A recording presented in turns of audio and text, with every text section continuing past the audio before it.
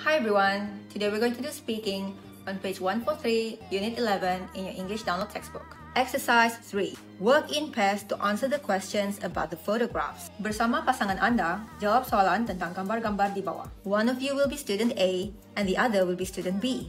Seorang akan jadi student A dan seorang akan jadi student B. Use the words and phrases in the language bank to help you. Guna perkataan dan frasa dalam language bank untuk membantu anda. Now let's look at the photographs. Photograph A shows people playing video games. Main video game. Photograph B shows people jogging. Orang berjogging. Photograph C shows a person studying in his room with his laptop. Buat ulang kaji dalam bilik menggunakan laptop. And photograph D shows a girl studying in the library with books. Seorang perempuan membuat ulang kaji di perpustakaan dengan buku. Now let's look at the questions. Student A. Compare the two photographs. Why is each free time activity popular? Bandingkan kedua-dua gambar. Kenapa kedua-dua aktiviti masa lapang ini popular? Student B. In your free time, would you be more likely to choose technology or fresh air and exercise? Dalam masa lapang anda, adakah anda akan pilih teknologi atau udara segar dan senaman? For picture C and D, Student B. Compare the two photographs. What are the advantages of each way of studying? Bandingkan kedua-dua gambar.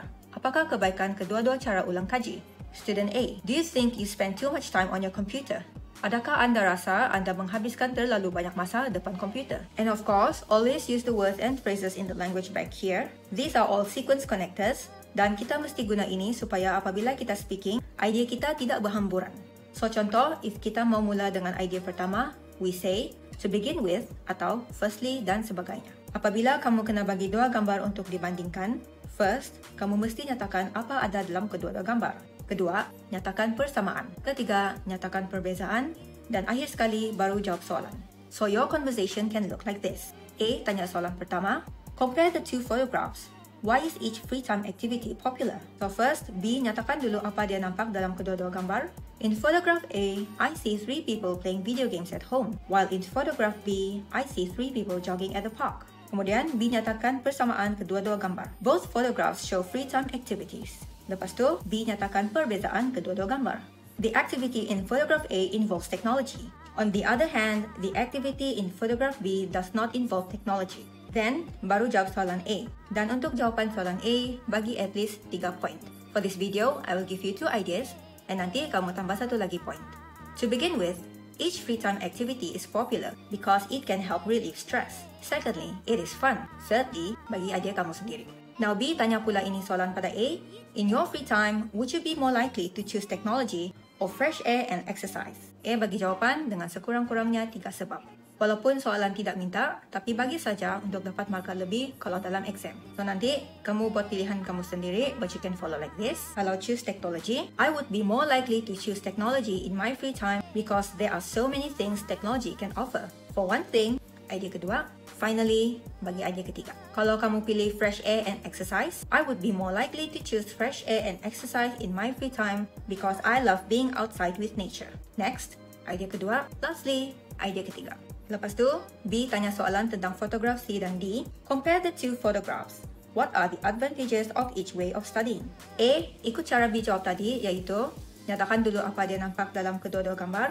In photograph C, I see a boy studying in his room with his laptop on. While in photograph D, I see a girl studying in the library, reading a book. Then kedua, A nyatakan persamaan kedua-dua gambar. Both photographs show people studying. Kemudian ketiga, A nyatakan perbezaan kedua-dua gambar. The activity in photograph A is done at home with a laptop. On the other hand, the activity in photograph B is at the library with books. Then macam biasa, baru jawab soalan B dan bagi 3 sebab. So macam tadi, saya akan bagi 2 idea, nanti kamu tambah idea ketiga. I'll begin by talking about the advantages of studying at home with a laptop.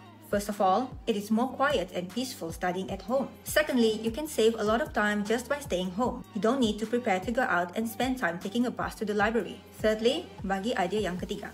As for studying in library with books, firstly, if you study in a library, you won't be tempted to sleep compared to studying at home with a bed next to you. Next, studying for a long period of time with books doesn't hurt your eyes like a laptop can do. Another thing is that, bagi idea ketiga kamu. Now, turn student A lagi untuk tanya soalan. Do you think you spend too much time on your computer? Then, B bagi jawapan dengan 3 sebab walaupun soalan tidak minta. Macam soalan tadi, kamu pilih sendiri jawapan kamu, but you can say like this. Kalau ya, yes, I do think I spend too much time on my computer. To begin with, All my study notes are in my computer. Secondly, bagi sebab kedua. Finally, dan idea ketiga. Kalau jawapan no, you can say, no, I don't think I spend too much time on my computer. I'll begin by saying that my eyes get hurt quickly when I'm on the computer for a little while, so I avoid using the computer. Next, bagi idea kedua. Lastly, idea ketiga. If kamu tidak dapat bagi 3 idea bagi setiap soalan, jangan risau. Satu saja pun boleh sebenarnya, tapi pastikan kamu boleh terangkan dengan baik. Because lebih baik lagi kamu bagi 1 idea yang kamu boleh terangkan dengan panjang daripada 3 idea yang kamu tidak dapat huraikan. So that's all for today. Thank you for watching.